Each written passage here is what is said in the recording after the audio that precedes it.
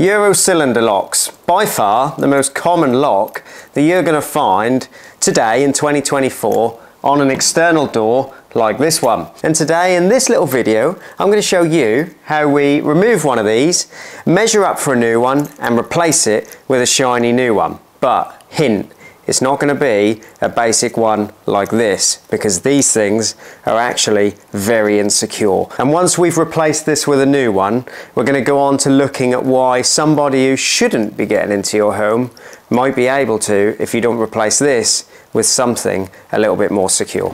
So there's a few reasons why you might want to replace a Euro cylinder like this one. Those include a faulty lock. Sometimes these can just go bad and you need to replace them, or maybe you've moved into a new property. Every time I move into a new property, I replace the locks on all the external doors because you never know who's got a key. So the Euro cylinder lock is held in place within the door in this position, and you'll find that it's held in place with this little screw just here, and you can see the screw hole on the lock just there. Now that screw stops the lock from moving around within the door. It just holds it in place so that it doesn't fall out. Now you're likely to have other screws along the edge of the door as well.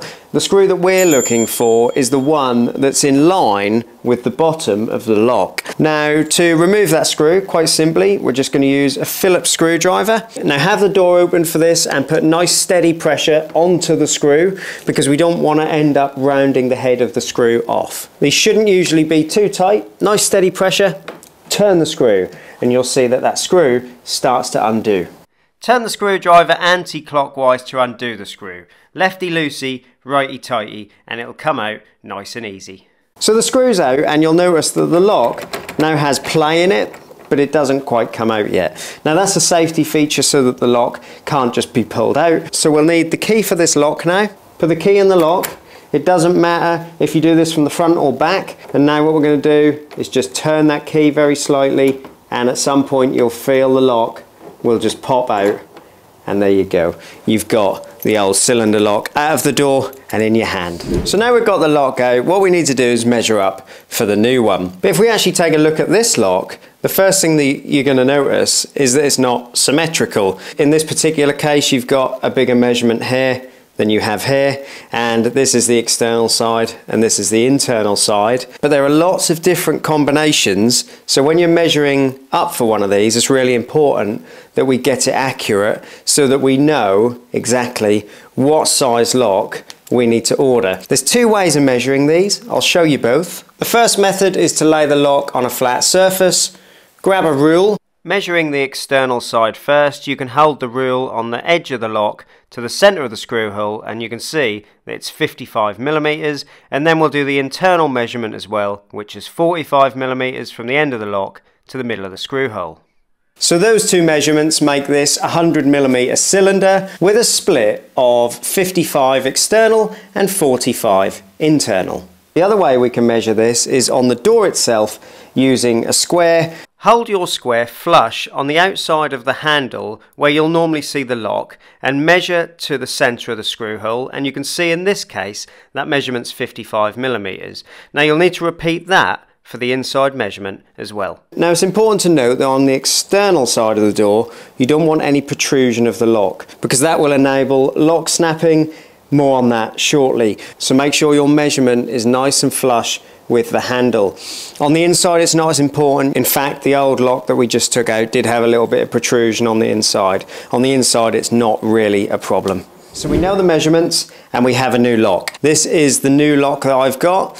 Nice new shiny one, but there's actually a lot more to this lock than there looks. More to come on this once we fitted it, because this is actually really important. What we're going to do now is fit this into the door. Now to do that, you can see that the lock has external marked on it, but we already know from our measurements that our longer section is on the external side. Make sure that that little lug there is parallel with the cylinder, and then you'll be able to slide that lock into the handle and feed it through the door. Give it a little wiggle and it should pop in nice and easy. If you look in that little screw hole there, you'll actually see the screw hole in the cylinder. But the best way to tell when the lock is in position is you can actually work the mechanism and the lock is actually functioning. You know it's then in position and it can be screwed in place. So grab the screw. Normally you'll actually get a bunch of replacements, different lengths, but the one that you took out is usually the correct one. Place that back in the hole and then we're just going to do up the screw,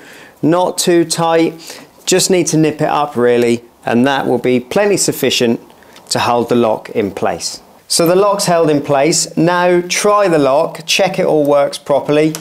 There we go, lovely and smooth. That's locked, check it unlocks. There you go, perfect. But don't go anywhere because there's more to this video yet, and there's something that all homeowners need to know about these locks and their security. But before I touch on that, if you're not a subscriber yet, make sure you subscribe because there's loads of stuff coming like this and you don't want to miss it. And if the video's helping you out and you like it, then hit the like button for me because that helps it reach more people on YouTube. Also, check out the DIY Club. There's a link down below in the description. Now, there's a huge flaw with the majority of your everyday Euro cylinder lock. So much so that police across the UK have recently been issuing notices to the public to try and create an awareness around what is called lock snapping. Now, let's head to the workshop where I'm going to show you exactly how weak these are and why you might want to proactively replace these in your home with something a little bit better like I just did.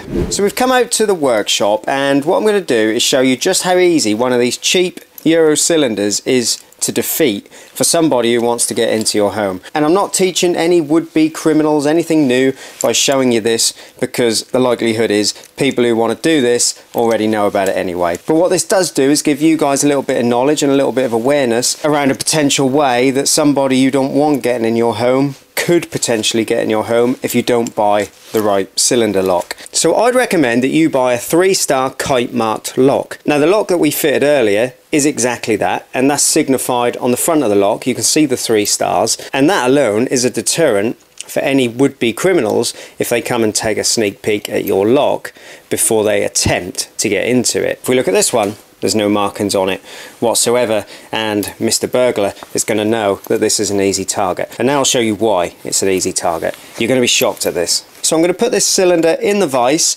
and I'm going to hold it in place in a position that would be the same as if it was screwed into your door. And then I'm going to use these inexpensive mill grips or locking pliers, and I'm going to put a little bit of force on here, and we're going to see exactly how much force we need to snap this cylinder in half and gain access to the mechanism.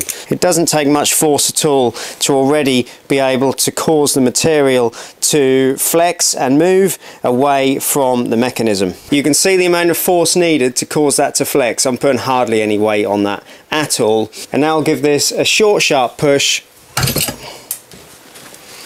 And there goes your cylinder. And you can see how easy that lock was to snap, hardly any pressure required at all. And now the person who you don't want to get into your home has access to the mechanism and can open the door. So it does show that it's important to select a high quality lock when you're purchasing a new Euro cylinder, and don't just go for the cheapest thing from your high street retailer. Personally, I'll always go with either Yale 3 stars or Ultions. So there are a couple I'd recommend. I went and replaced a friend's lock when it failed a couple of weeks back, and I put a thumb turn on his because sometimes it's worth having a thumb turn if you're concerned about fire risk and getting out of the property quickly without a key. But what I would say is if you've got anything like a glass panel in your door next to the cylinder, probably best to avoid a thumb turn because someone can just smash the glass, reach around and turn the thumb turn. So you have options, but definitely stay away from cheap locks.